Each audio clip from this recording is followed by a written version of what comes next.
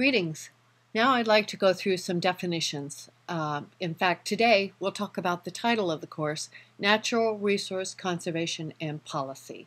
What does that really mean? So there are 10 key terms that I want to define in this part of the course. And anytime you have a 100 level course, a great deal of the time is spent just on terminology, because every discipline has its own terms, and it often uses terms that are used in general conversation, but used in a slightly different way, used much more with much more precise definitions. So we need to go through those so that we're sure we're all operating on the same page. So today I'm going to talk about just the first four: natural, resource, conservation, and policy. And then we'll continue on with the others. So we'll start with natural. Basically, if you look it up in Webster's, you'll see something like existing in or caused by nature. Now, I could ask you an essay question about, are humans included in natural? Generally, when someone says 100% natural, they mean it was not man-made. But are humans themselves natural? I don't know. That's kind of a personal decision, and it's certainly not in Webster's. You won't find it there. But are natural things always good for you? That's another marketing ploy, is to say 100% natural, and even if it's arsenic, they assume that it's going to be good for you. But of course, that is not always the case. The next term is resource. What is a resource? And I'd like to define it a little differently than maybe other people do, and this is because it's a natural resource management class, we'll use the term with a different nuance. And resource is just one way to meet a need.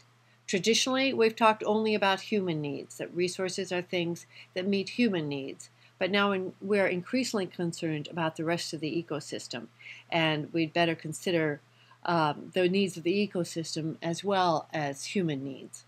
But it's just one way to meet a need. Now, is a resource always a resource?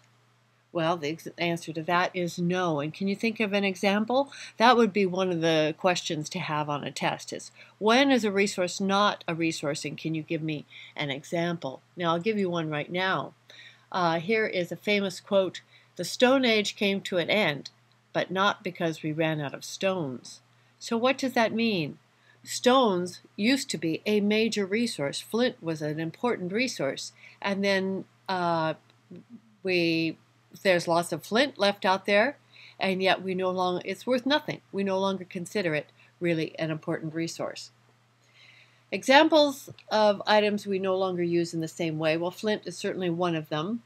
Uranium, which at one point was basically worthless, then very valuable, and now it's actually a liability if you have it on your property because of the radiation. Ivory was another one. It was a very important resource at one point in time. It still is traded extensively, but not like it was in 1900 when it was used for billiard balls. And they realized that we might run out.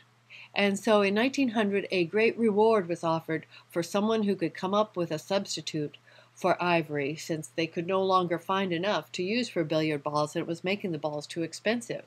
So someone came up with plastic, and that's how plastic was first invented, was as a substitute for ivory.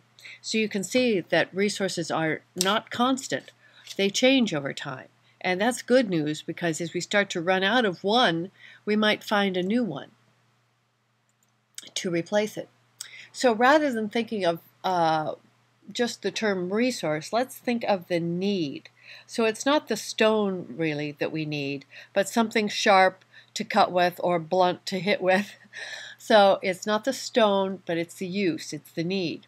It's not the ivory, but rather something heavy and solid, whatever the characteristics of the billiard balls were that they needed.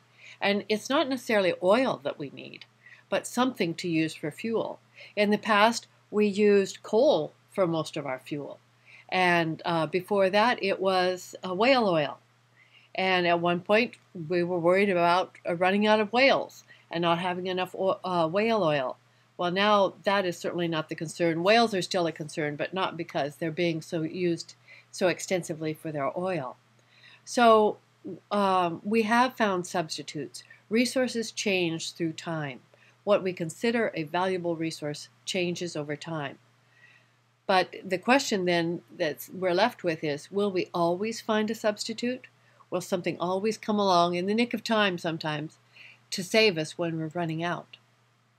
So a vital resource at one point may not always be.